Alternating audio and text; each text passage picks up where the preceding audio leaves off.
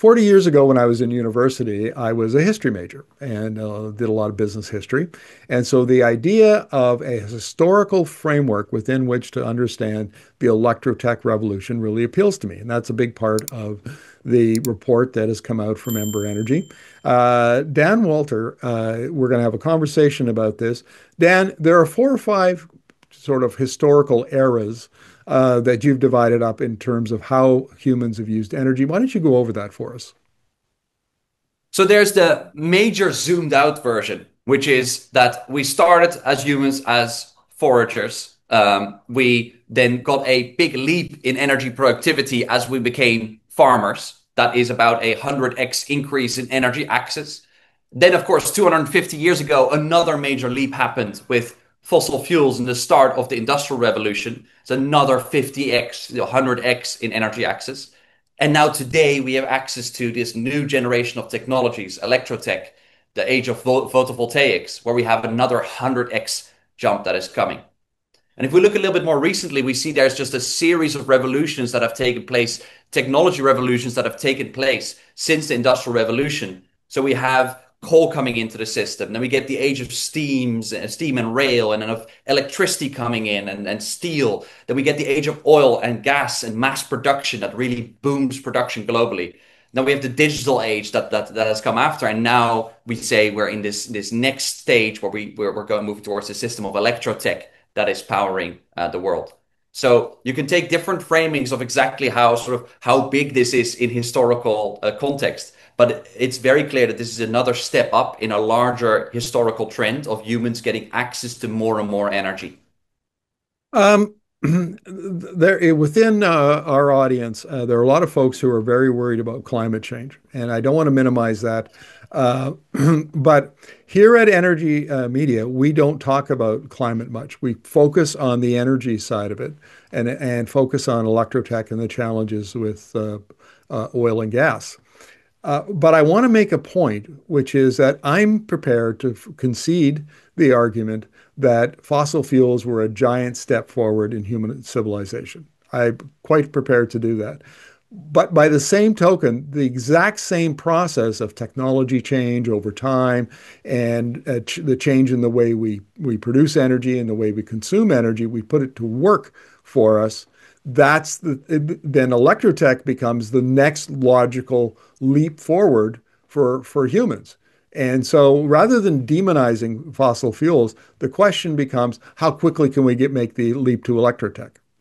Would you agree or disagree? I would, on the whole, agree.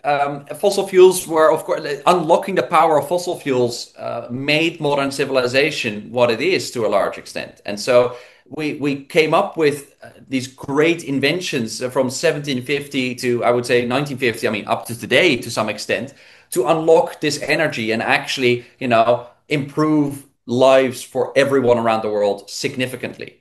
But as with previous sort of transitions and revolutions, at some point, a certain generation of technologies, this is just tapped out. And you can see this with fossil fuels in many ways. Is fossil fuels, for instance, enabled us to make a huge leap in energy productivity. Energy productivity used to be quite low, like only a conversion of about 10 to 15% of the energy that we actually harvested out of this system went into useful energy.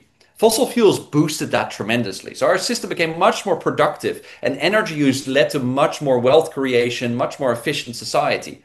But we're kind of reached the thermodynamic limits of fossil fuels right now. We can't make it much more productive. We can't squeeze much more out of a barrel of oil than we do right now.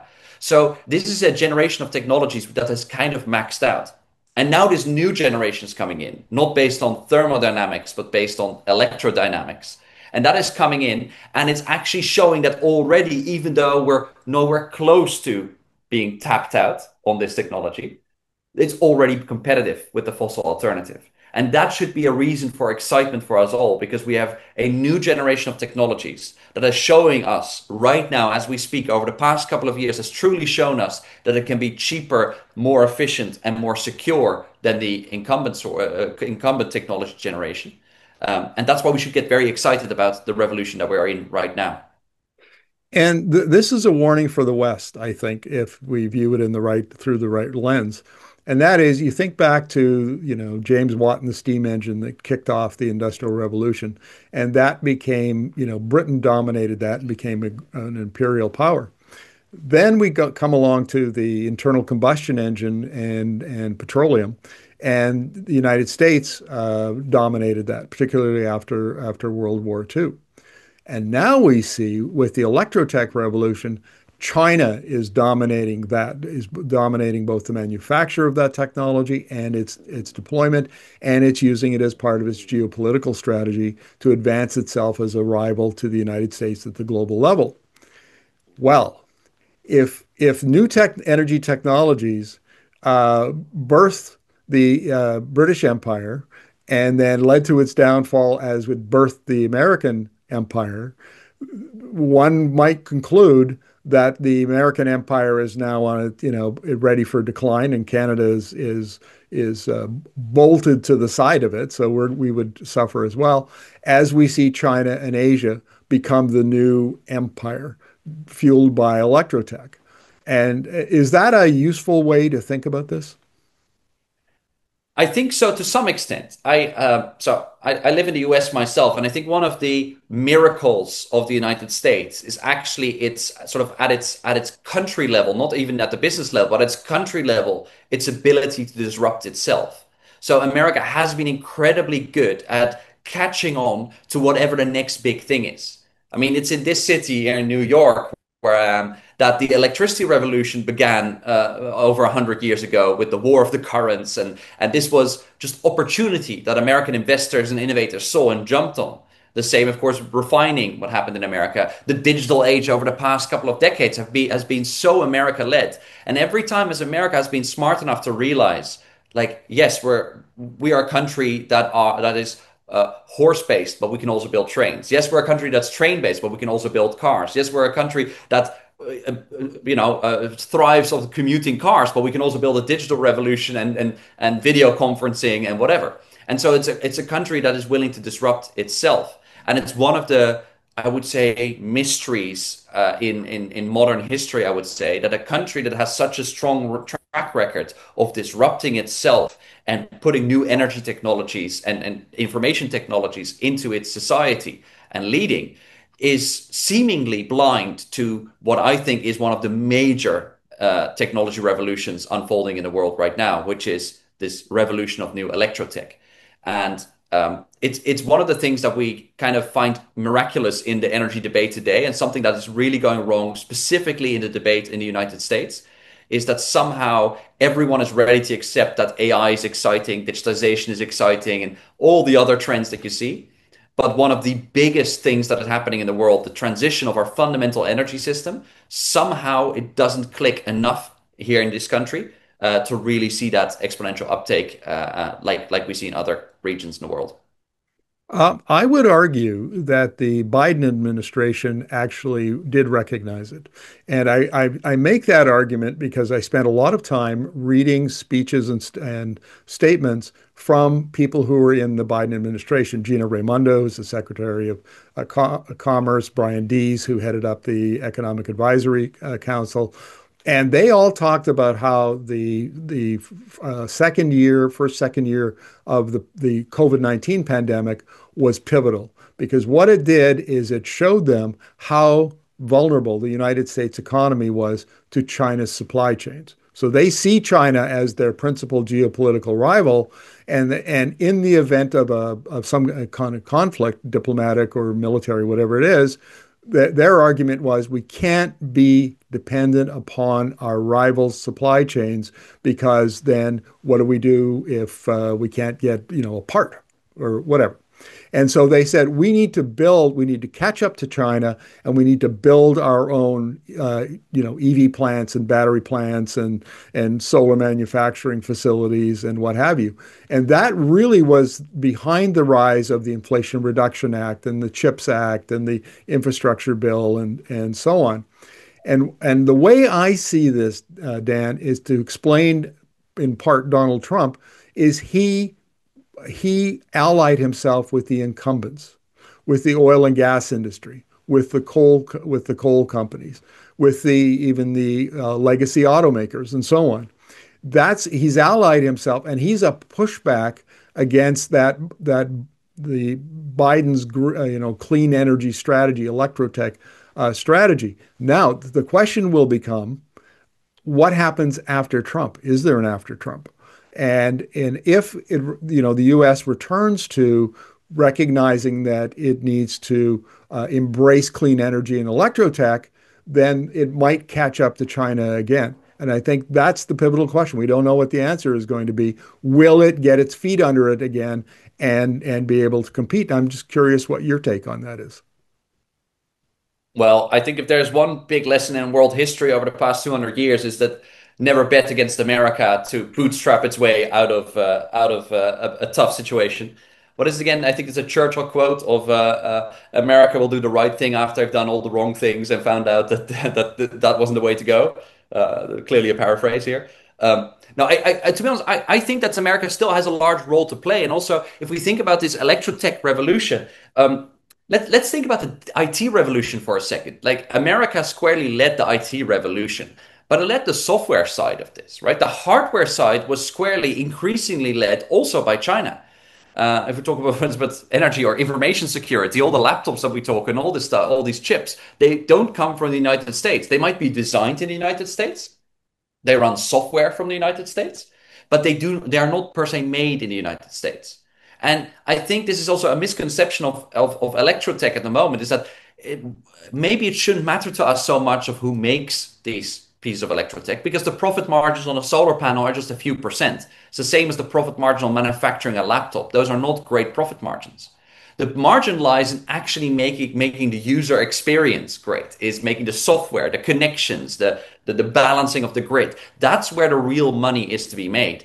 And American software and American engineering, software engineering, is still, I think, top notch.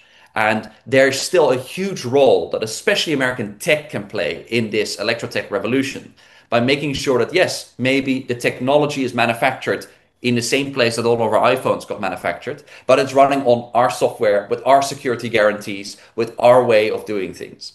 And there's a very big opportunity there, specifically sort of in this connect tech, as we call it, the connection between supply and demand of this electrotech system for America to play a role in. And I highlight America here. This holds for the West, I think, as a whole, but America, of course, and specifically California, has been global leader here. I've interviewed you and your colleague Kingsmill Bond many times about this process. And a point that the both of you have made that I think is very important is that this is a long race. And we're only really at the beginning of the race. And you can see United States, you can see Europe beginning to gear up to while China may have a lead, to catch China. They are quite prepared. They're not conceding defeat yet, and they are prepared to run this race over the long term. And if you look at it from that perspective, it's quite likely that Donald Trump and his energy dominance doctrine and his support for fossil fuels is really just a blip on that timeline. Don't concede. I couldn't agree more. I think it's another interesting lesson from the great frameworks of Christensen's Innovator's Dilemma, where he talks about this is a very fascinating, I think it's the first or second chapter where he talks about the rapid turnover in huge companies that make disk drives. So you get multinational companies that make the 14-inch disk drive, and they all get competed out of business by the 8-inch disk drive. And lo and behold, it happens again with 5 inches and smaller and smaller. And every time new companies rise, everyone's very enthusiastic, they make a lot of money, and then they fall because they fail to understand the next level of innovation. And this is happening in electrotech as well. Take batteries, for instance, the NMC batteries, the batteries that we're now calling by now a little bit sort of the old generation, the old guard of very energy dense batteries that Europe and the United States went all in on. They're now being replaced by these LFP batteries, like the lithium iron phosphate batteries coming out of China primarily. Why? Not because this technology is more energy dense, but because it's just cheaper and good enough. And what we're seeing happening right now is, of course, another generation of sodium batteries coming in. And again, not as energy dense, maybe other issues, but they have the promise of becoming cheaper and being good enough.